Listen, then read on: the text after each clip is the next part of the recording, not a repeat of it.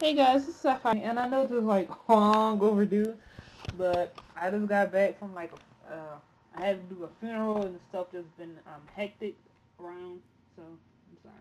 But I'm here with Rain, episode 19 of this first season, titled Toy Soldiers. Um, Tonight will also be, let's see, episode 21 of Rain, followed by the 20th episode, will end on May 15th, 22nd episode, and that will be end for Rain for season 1.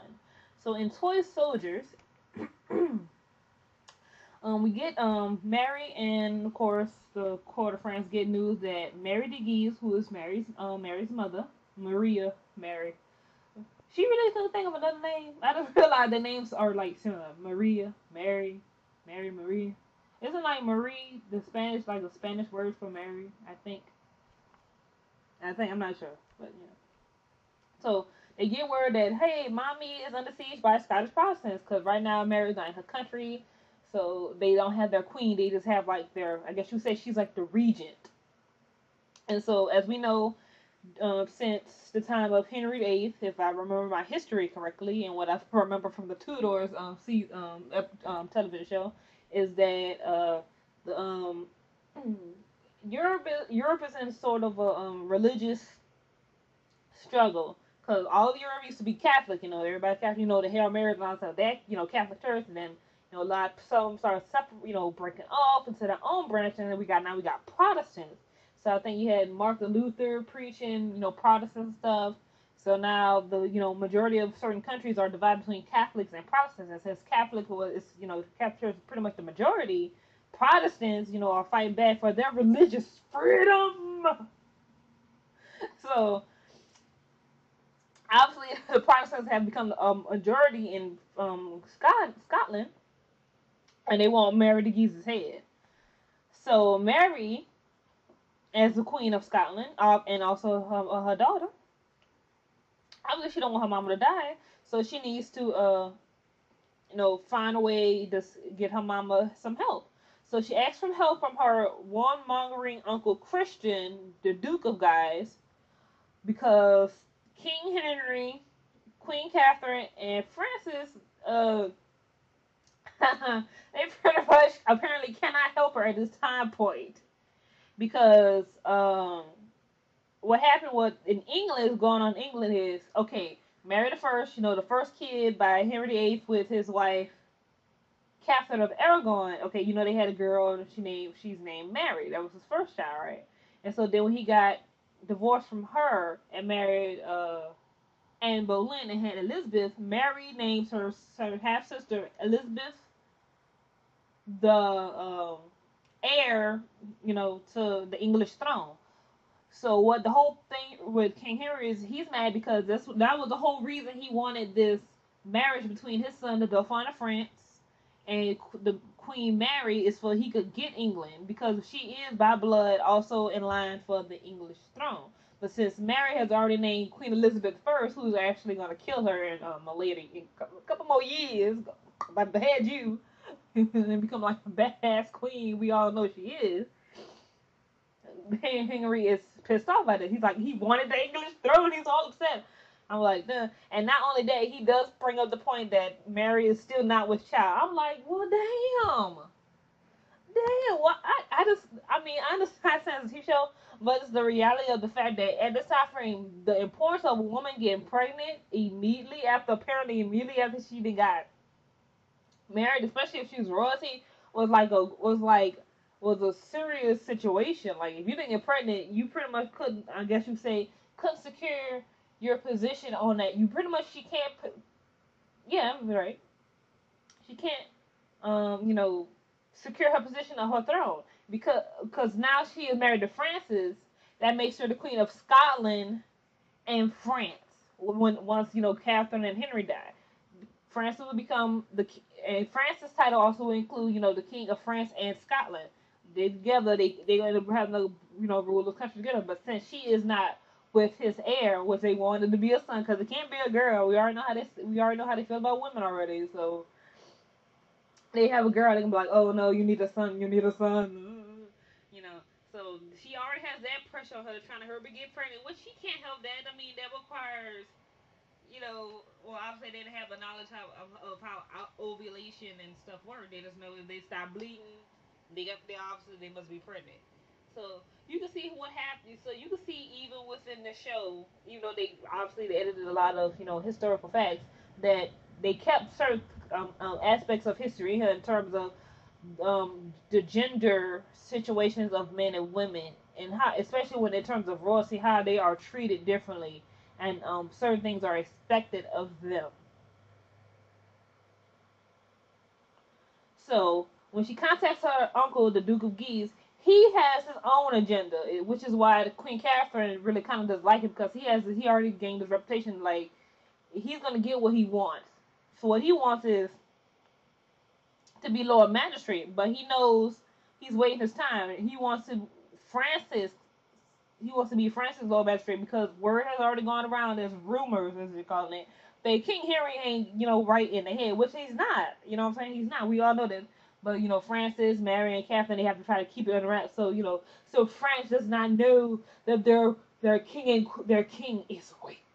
All about appearance. All right. So when her uncle does decide, I'm gonna help out my sister, help her out when Francis says, okay, when I become king, you'll be my Lord Magistrate, okay? He's like, yeah. All right. So when Francis goes and tells, what he about to do, Daddy has already decided that he gonna send some armies out to what's the name of the place? It's a place that's already been acquired by the English, but France has to give their territory back, right? So Francis decides to take the army that was supposed to go and help Mary's mom. He decides to take it for herself. Now I'm going to take back this French territory for France. And his dad like, yes, that's my son. He's French. Like, Mary will have to understand. So you see Francis sort of being torn between his duties as a prince and the next king of France and his duties to his wife. So you see his sort of dilemma. He's torn between the two. It's like he wants to make his wife happy. Of course, he wants to help his mother-in-law because that's his wife's mother. She obviously they know they have their little arguments. At the end of the day, she still loves her, so he wants to help her out. But then he also has to help his country, which is thousands and thousands of people that he also has to consider in terms of their safety, their food, stuff like that. All that's also on his mind. So we see his dilemma.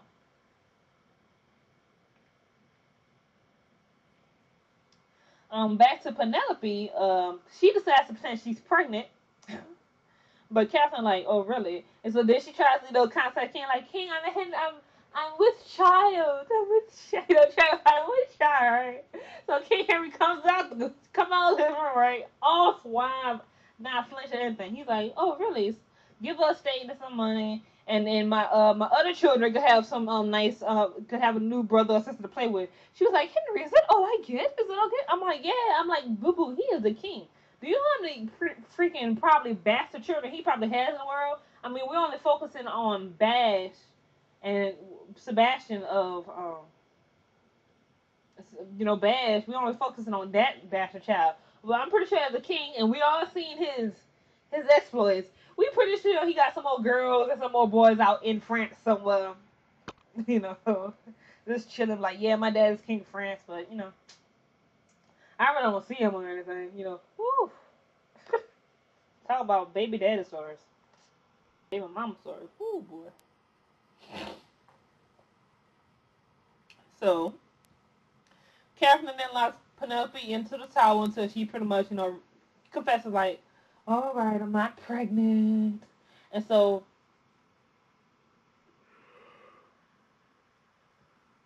Catherine, gets, Penelope's offer where Penelope agrees to be sent to Italy to be trained as one of Catherine's spies. Because since she's already no longer a virgin, she has to worry about this girl losing her virginity. You don't have to worry about that. So, pretty much, he's training her to be a spy to gather information using her feminine wiles, pretty much. So I'm like, well, okay then. I'm like, Well, and then when I thought about it, I was like, I'm like, you're pretty much like prostituting these girls out. But then you think about it, like at a time frame, being a woman spy is probably not a bad idea. Given the fact that since as a king, if who she needs information about or some sort of noble, the fact that majority of nobles were probably already committed various crimes of adultery, constantly cheating on a wife, because that's pretty much what it is. I mean, you're married, but you're sleeping with other women that's not your wife, who you're not married to under the eyes of the Lord. Which all these men, obviously, is married in the church. And also, we all know that on one of the Ten Commandments is thou shalt not commit adultery and thou shalt not kill. But we already see how many times he wrote and broke how many of these Ten Commandments. And by technically, if you are a Christian, technically they all would be going to hell. Because I'm sorry, I don't care how many hell marriages you do. Constantly committed adultery and murder in the name of God. I don't think God is up or in heaven talking about. Well, I can forgive you if you slept with some girl, knocked her up the window, and killed her because you couldn't keep it in your pants. I doubt the God can actually sit there and forget that. Satan's probably like, brother. I got another see with you. Oh, I gotta see with your name on it. Been waiting for you. Anyway, so I'm getting off track. So we have their situation, Penelope. So now we pretty much have ended the whole Penelope situation unless she comes back in season 2 as a cousin of Spot. So we go over to Castleroy. Oh my God, Castleroy. I love him so much. He's like so freaking sweet. I'm like, if Greer does not want Castleroy, I will freaking marry this man. Like seriously, he he is just so freaking sweet. It's ridiculous. Like I understand Greer is, as we know from Notre Dame early in the episode, she's meant to marry your boy because he has the mark on the back of his neck that said who she would end up marrying and be happy with. But Castleroy loves her even though she doesn't love him the same way. But he still is willing to try to make her fall in love with him. Well, by being who he is, which is a really nice guy. So he finally meets Greer's family, and he disapproves of the way Greer's father treats his daughter. Because when we first see her dad, he comes off the carriage, right? And he's like, "I had to bring your sisters here because of the pretty much what he's saying, the mess you made and stuff like that." I'm like, so obviously all he had was girls, so he's trying to hurry him off, because he put for the girls off, and the dowry is what pays for the man. Bride price was paid to the family for the bride, for being a virgin, your virgin price. Pretty much you're paying for a virgin. When you think about it, either way you're paying for a virgin, whether you're paying a dowry or you're paying a bride price. You're sort of paying for the woman's. You're paying for the right to have first go at a woman who has not ever had sex before. Which is kind of like wrong when you think about. When you seriously when you put in that aspect, it's kind of like really though. So it's kind of like your family is selling you off for money. It's like here you can have you have sex with my daughter as long as you got the right price and marry her and shit. Pop some babies out. You can go commit adultery as long as your wife does with her womanly duty, have sex with you, don't talk, have babies. That's what a woman is supposed to do. And so, since Castleroy disapproves of the way Greer's father treats his daughter, Castleroy gives the marriage contract to Greer to decide, and he arranges for her to oversee her sister's dowries and future husbands to make sure that the men that they marry, ain't some asshole, pretty much, because in this time frame, when you got married, you got married. There was no such thing as divorce as we can do today. If he hits you, you just got hit. You know what I'm saying? You just got slapped upside the head. Okay, this ain't gonna be like no Chris Brown Rihanna situation where she can file a report and he has to say a certain amount of feet. Wait, no. In this time frame, if a woman got beat up by a man, you just got beat up and you just had to deal with it up high. That's all. And the man never got in trouble for it. That's pretty much what it is. So I'm glad that Castleroy is giving Greer control over her marriage contract. Because whatever's in that marriage contract is not gonna be it can't be a done. You know what I'm saying? It cannot be a done. So he's giving her the control, to sign it when she's ready to, not when somebody else is telling her to. And she giving her control over who her sisters marry is also a good thing. So she knows that her sisters will will marry into a safe relationship and hopefully actually love the man they're gonna marry and that he loves them as well. So I love that. I love that about that whole scene right there. I thought it was beautiful. Grill's grateful, obviously, and and the pair share a kiss. I'm like, oh my god, so cute. And Bash still has feelings for Mary. So, because he has not yet consummated his marriage with Kenna, he's sort of been doing like a foreplay thing with her, giving her pleasure, letting her, you know, when they have sex. I'm guessing obviously the way he's stating is that usually when sex occurs, it's usually for the man's benefit. It's not really for the female's benefit. Because as both, male and female, we both have sexual desire. So he's showing her, let me, pleasure you, let you get, something out of this. Let you feel pleasure.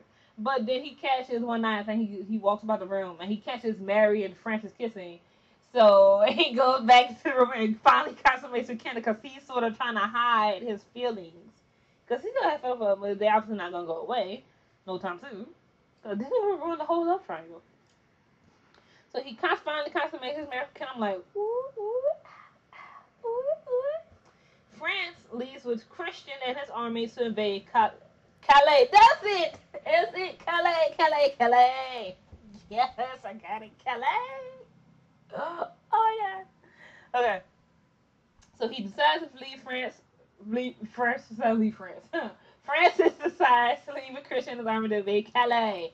Mary's like, I understand that Francis has to do what he has to do for his country, but she's like, I also got to do what I got to do for my country because at the end of the day, you're still a prince. You have yet to reach that king status. I'm a queen. I'm already there. I got a whole country that I'm not even in right now that needs my help. Bam. That's it, like that. So that's it for Toy Soldiers. I'm sorry if I got a little bit off track and stuff, but a lot of shows when you do review them, certain things like kind of pop into your head that remind you of a situation. You want to talk about a situation and bring like some facts and stuff that you just got to talk about. So that's all again for Toy Soldiers review. Comment, rate, subscribe if you want to see, well, not really see because you really can't see my face until I start doing vlogs. But yes, comment, rate, subscribe, comment on your favorite scene, your favorite character.